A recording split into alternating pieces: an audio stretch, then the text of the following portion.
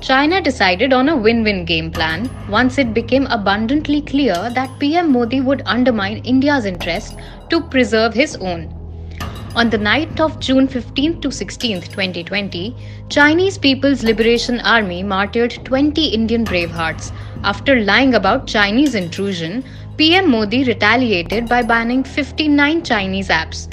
What is even more appalling is the fact that PM Modi has surrendered Indian territory to China and is now paving the way for Chinese investment in India, which was frozen past the Galwan clashes. On 23rd Feb, news agency Reuters had reported, quoting government and industry sources, that 45 investment proposals from China were set for early approvals. In addition to this, the Modi government has also eased restrictions for China to invest up to 25% in a company through automatic route. It's been almost a year since Chinese troops entered Indian territory, while the PM maintained that no one entered.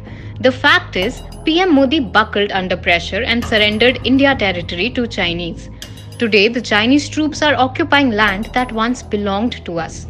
The Modi government's attitude and response towards the Chinese attack has been shameful at best and outright anti-national.